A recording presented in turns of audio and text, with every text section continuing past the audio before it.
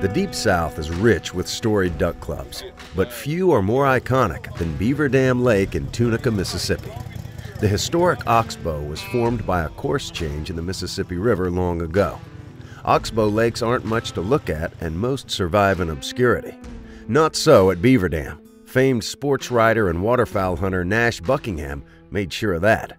His tales of this lake's glory days have been read by millions, causing a waterfowl hunting pilgrimage every year to its murky waters.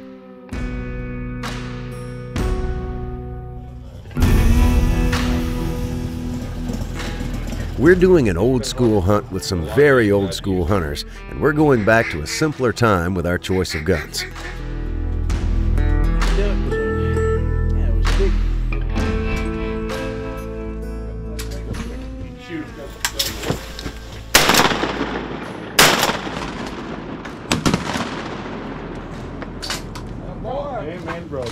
She's swimming on a good line. Yeah, she's on a good line. Took it off.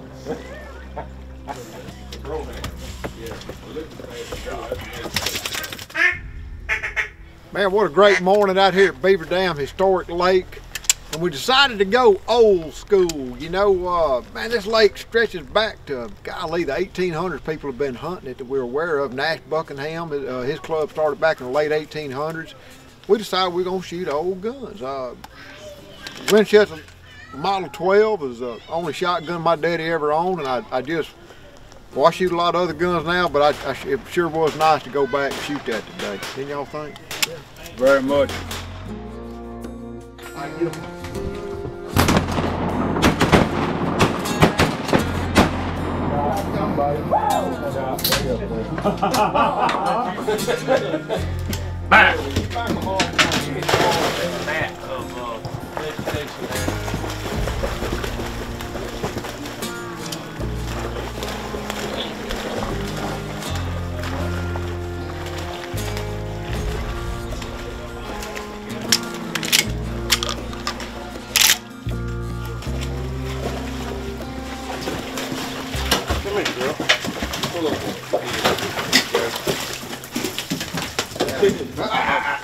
And Dale's gun, you got that gun's even older, ain't it? What is that? This is 1897, Winchester 1897. It kind of took the place of the 1893. John Browning was credited for inventing this gun, and it was made for they made over 1 million of these guns. It was made for 60 years. Wow. And the original was a 30-inch barrel, and they made a 26-inch barrel. But you could get from 20-inch to 36-inch. You could specify different barrel lengths. And they made a 16 gauge and a 12. Oh, ready to come back this way. The Model 12s came out in 1912, but these was made 50 years after that. They were so reliable. I'm still using this gun. This gun's made in 1915, and it shoots as good as any other gun on the market. And I'm proud to have this legacy. Well, we kind of fast forward to the 1950s with this one. This is a Model 21 side by side in 20 gauge, choke full and full, 28-inch barrel. A place like this, that's all I'd be shooting. Yeah. I kind of like those side by side. Yeah, oh, absolutely. I don't know when they started making the 21s, do you? It was the 1930s. 30s. The early 30s. John Owens really, you know, it was his idea, you know, in the world of guns, that he really wanted something that was on the level of the Fox and the Parker, right? You know, for Winchester. And so they developed the Model 21, which turned out to be the strongest of the American side-by-side. Sure. And they carried them on through the 1970s until they became a custom shop gun after that. Right.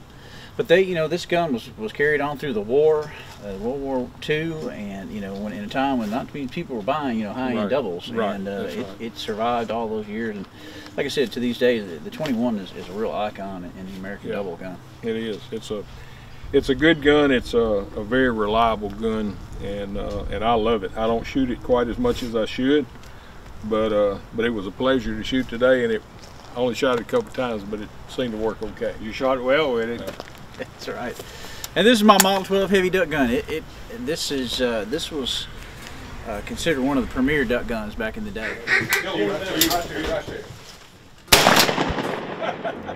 God dang, John. I got them both. You didn't give me a chance. Right there. It shot the 3-inch shell, and the 3-inch shell was a fairly recent invention. They really didn't come along till the 1960s. And even on Winchester, on the side of the barrel, it says for super speed and super X 3-inch. So they wanted you to shoot their ammo, of course, out of the gun. But it's a little heavier gun than Ramsey. Yeah, that's a field grade Model 12, and so it's a little beefier. It's got a bigger fore end. It's got a recoil pad. It's a little shorter in the stock because I think they thought guys with heavy ducks would be shooting for ducks with heavy jackets on, right? So it's a little shorter length to pull. This gun weighs in almost 9 pounds, but I think that gun's closer probably to 7.5, somewhere in that range. It is a little heavier. So, but they thought for a 3-inch shell that they really needed a heavier gun to absorb the recoil better, right? And of course it'll shoot 2 3/4 as well. But this is really where the 3-inch became the standard for duck guns in a lot of ways. Where 2 3/4. Like there was never a 3-inch 97. They were only 2 3/4 inch guns, and actually before that, I think they were 2 9/16 or 2 1/2. Right. So it's interesting. All these guns are Winchesters, and Winchester was really, in the early days of American gun manufacturing, the Winchester guns were unparalleled. And I mean, and Winchester still makes a great gun today. But these are some great examples, and these guns last forever. Yeah. Obviously.